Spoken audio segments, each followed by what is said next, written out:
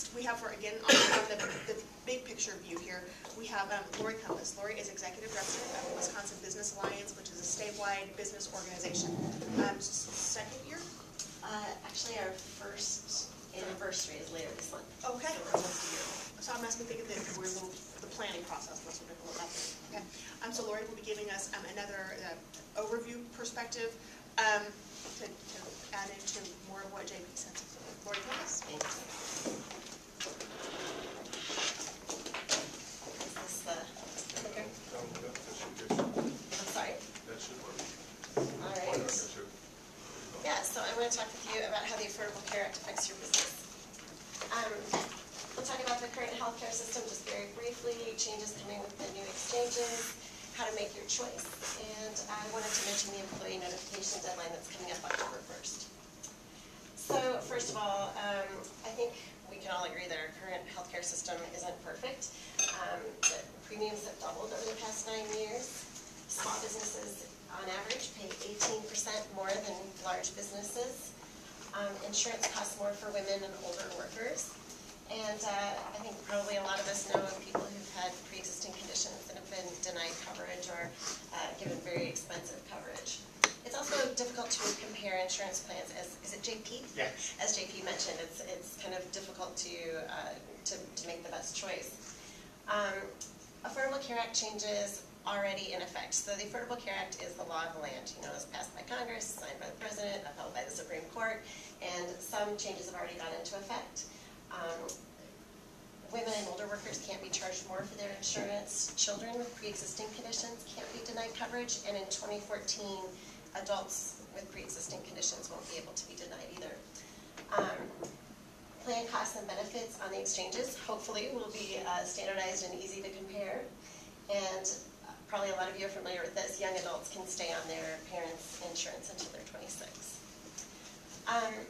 The new exchanges, one thing I want everyone to keep in mind is you don't have to offer insurance to your employees with the new law, and there's no penalty if you have fewer than 50 employees. Purchasing insurance on the exchanges is an option. It's not a requirement. For example, our organization has been working to offer private insurance. That's going to continue. But the shop exchanges will be an option. If you want to offer coverage to your employees, you can choose to buy coverage on the exchange. So what does the shop marketplace look like?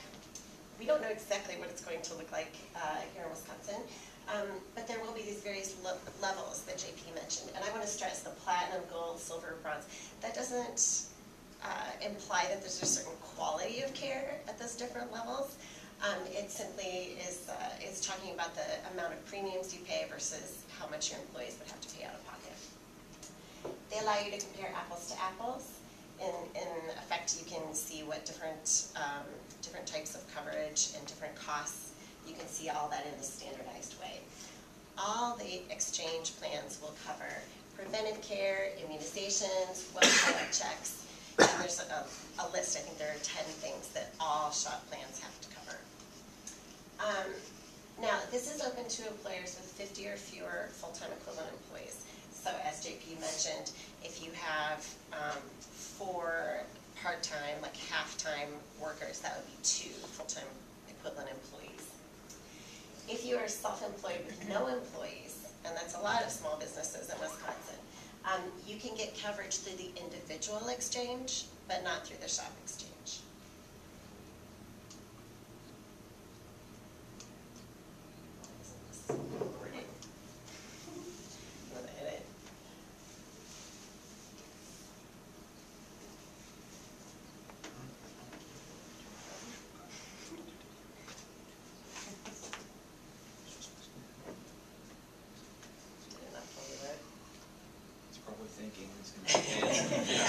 This is a lot to process. And I know. Wait a minute, where am I? This is a half-hour presentation that I'm racing through to cram into 10 minutes. I have a quick question, Marguerite. Sure. What is the individual health insurance marketplace? So there are two exchanges. One is for individuals. And so that might be if you have employees they might want to go through the individual exchange as opposed to going to whatever you offer. So say you offer private insurance and they have to pay a certain premium, they might elect to go through the individual exchange. As a small business owner, if you don't have employees, you would go through that individual exchange as well. And then the SHOP marketplace is Small Business Health Options Program is what SHOP stands for. And so that's for businesses that have employees. One thing on the children under up to age 26, by the way, that's they can be married and be on your plan. And my daughter just got married in June, so that's how we know these things at my house. So in case it comes up around your family, bridal showers or something, you can. And that was already in state law, so functionally there's not a lot of change between Wisconsinites on that was already pre-existed. 25 to 26. It was 27 actually, and moved to be similar to the federal law because of tax implications. And it was married before, so you could be married yes. before? Okay. Yeah, and I actually thought that that if you got married, you got bumped off, but that's actually not true. We thought that too. Well, I'm a wedding photographer, and I noticed like the brides and grooms kept getting older and older, and one of them actually told me that they waited because they thought they were going to get kicked off their parents' insurance. So, not true. Sorry. No worries. Our server must have been fun. If your server's trying to figure out, so to me, which plan I want? We got one up, search. To clarify, when you were talking about the deductible at $2,000, Yeah. is that for employers over 50, under 50, or? That's only employers 2 to 50. So employers between 2 and 50 have a $2,000 deductible limit. Okay. All markets, individual, small group, and large group, have what's called an out-of-pocket maximum, which includes all your deductibles, all your copays, all your co-insurances, and that's limited to $6,350, $6,350 for this first year, and then $12,700 for the family, but that only applies in network. All these apply only in network. So $2,000, $4,000 is the only small employer. Thank you.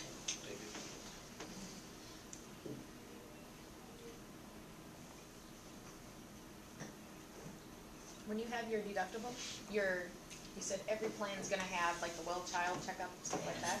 You don't have to pay that for Correct. deductible. That's just like Preventive your care, once a year kind of a thing. Your Yep. children going for shots, stuff like yeah, that. preventive care is provided without So you don't applying have to pay. co-pays or deductibles going forward on all policies.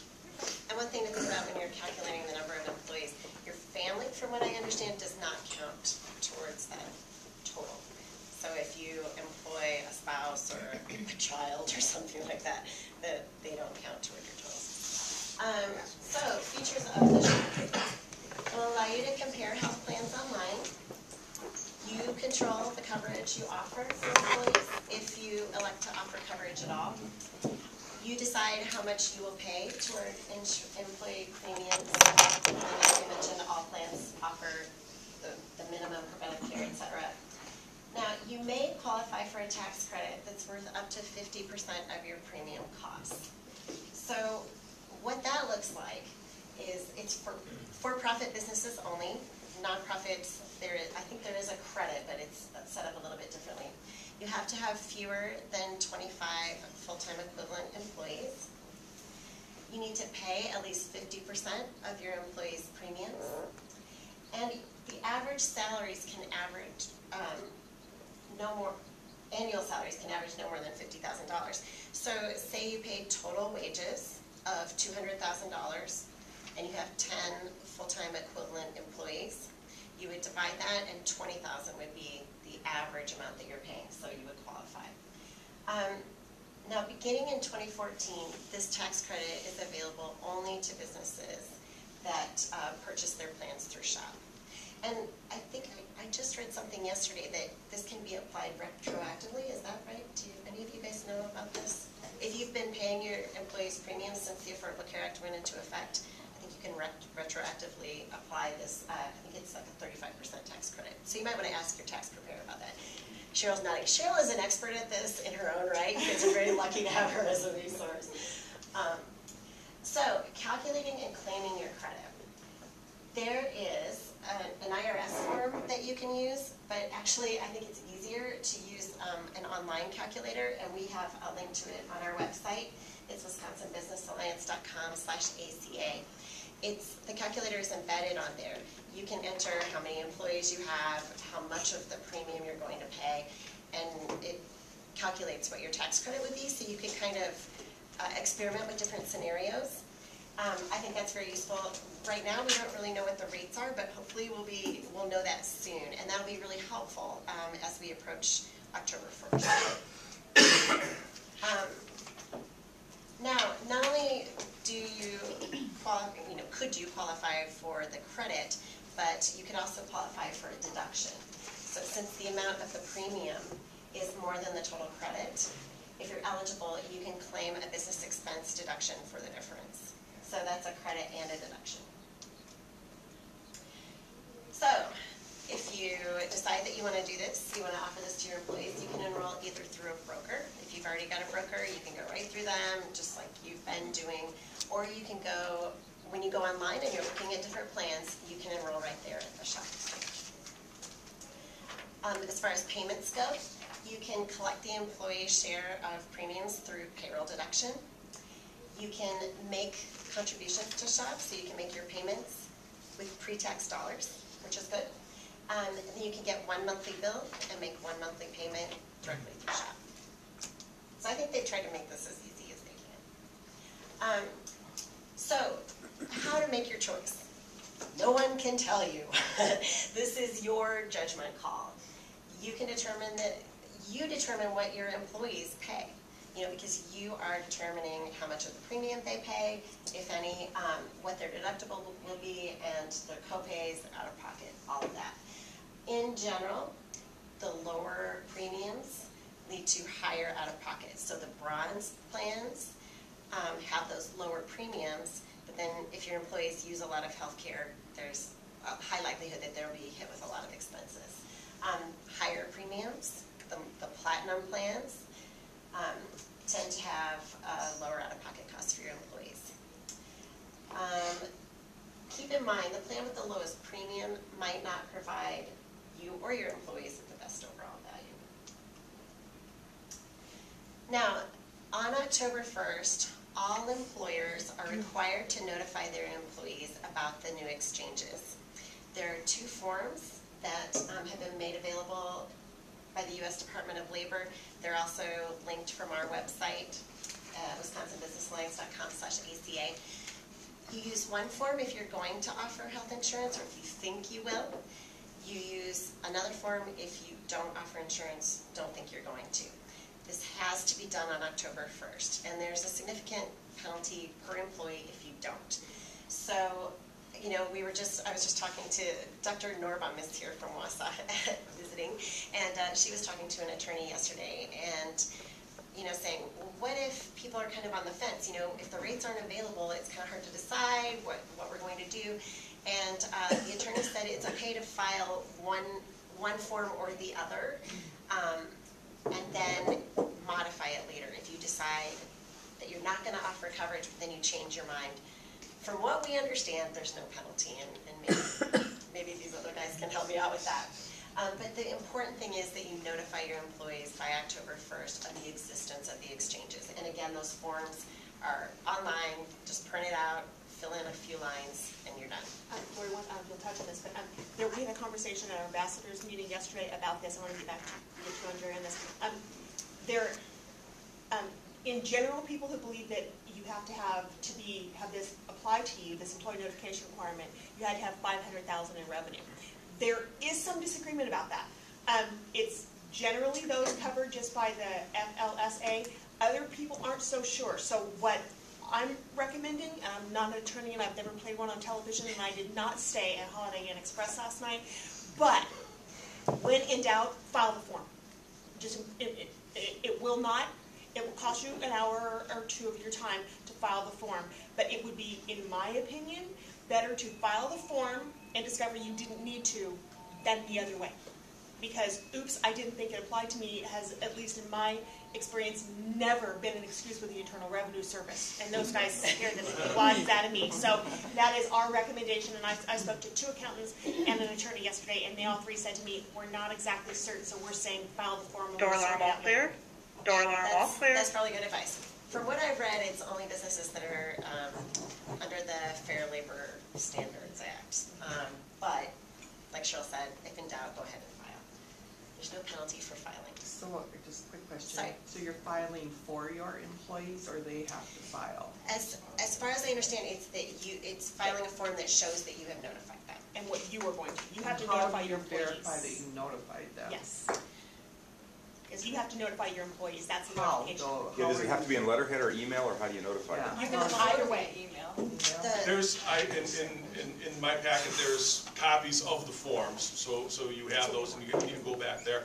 The requirement is that you notify your employees, and you can use the standard electronic notification that's used for other employee notifications, given that you have a way for employees that don't have corporate email to get it and things like that. So however you inform employees of all of the other things that you have to do, that is it. You're not filing with the federal government, you're just telling your employees that this is available October 1st, and whether you have insurance or not.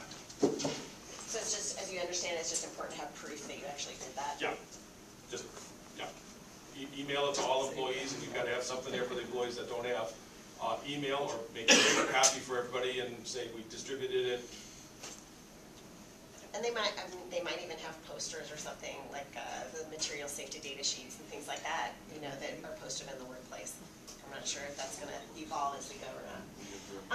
If you have questions, you can call this 1-800 number, or you can visit healthcare.gov/smallbusiness.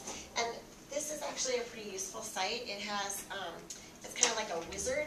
If you've been through a wizard website where it says, how many employees do you have? And you type it in, and then it changes. You know, first it asks you what state you're in, and it adapts to your special circumstances. And again, you know, when it all is said and done, it really does come down to you, to your, it's your decision about what you want to do for your employees. So, thank you so much. Thank you very much. All right.